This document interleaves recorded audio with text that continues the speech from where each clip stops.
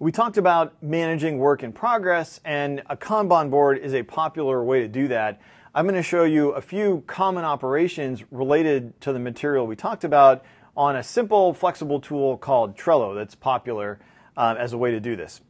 So the cards that you see here, and it's not really important whether you can read the exact text. The cards here represent tasks or user stories, and we talked about this is the sprint backlog for HVAC in a hurry. So these are the items on the backlog. As for instance, Shri starts working on an item, she might open it up and assign it to herself, and then she might, for instance, move it to working. So everybody knows this is what Shri's working on.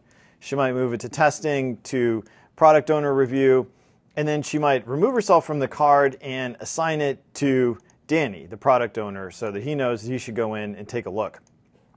Another few things that are common facilities that get used in different ways for different things are, for instance, labels. So you can code something green, yellow, orange, etc.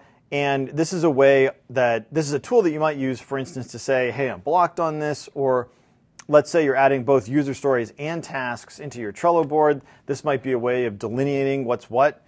And you can also add checklists. So we talked about the idea that you might want to just use user stories in your backlog so that you can see kind of work in progress that's anchored in a narrative rather than putting also tasks on the board.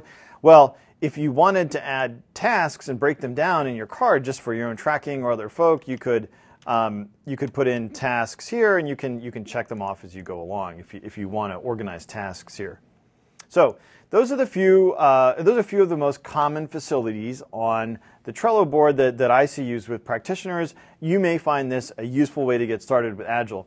It's certainly not the only tool. There are lots of tools out there, and no enterprise software is going to automatically give you a great practice of Agile. So the most important thing is that you think about how you want to use the tool that you're going to use, and that's consistent with your underlying view of what practices you want to implement.